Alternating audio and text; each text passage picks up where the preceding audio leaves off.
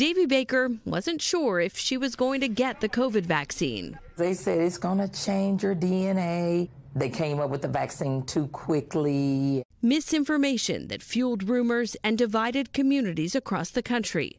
But while the spread of COVID may have slowed since the height of the pandemic, the spread of misinformation has not. A recent survey shows 1/3 of parents now oppose schools requiring children to get measles and other vaccines. In Oklahoma City, vaccination rates among school-aged children have dropped 4.5% over the last 3 years. We worry about things like measles, mumps, rubella, and other diseases that had largely been controlled, and now we're seeing increased hesitancy there. Thanks to misinformation. Thanks to misinformation.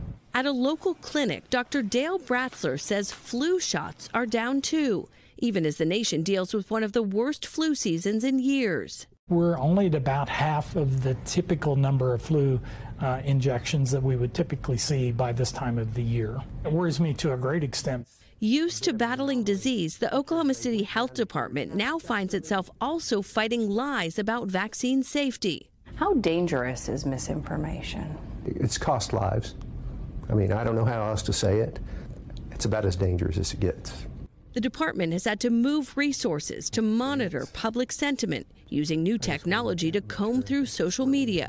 When vaccine messaging was drawing fire, the health department removed the word vaccine and added choose to its public service announcements.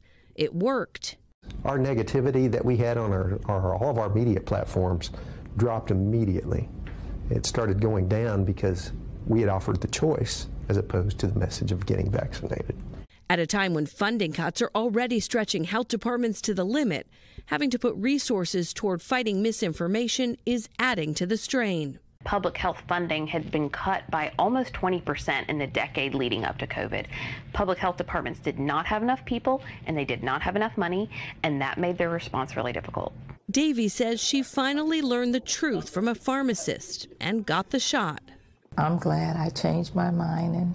One small victory in the growing battle against medical myths. Kristen Dahlgren, NBC News, Oklahoma City. Thanks for watching our YouTube channel. Follow today's top stories and breaking news by downloading the NBC News app.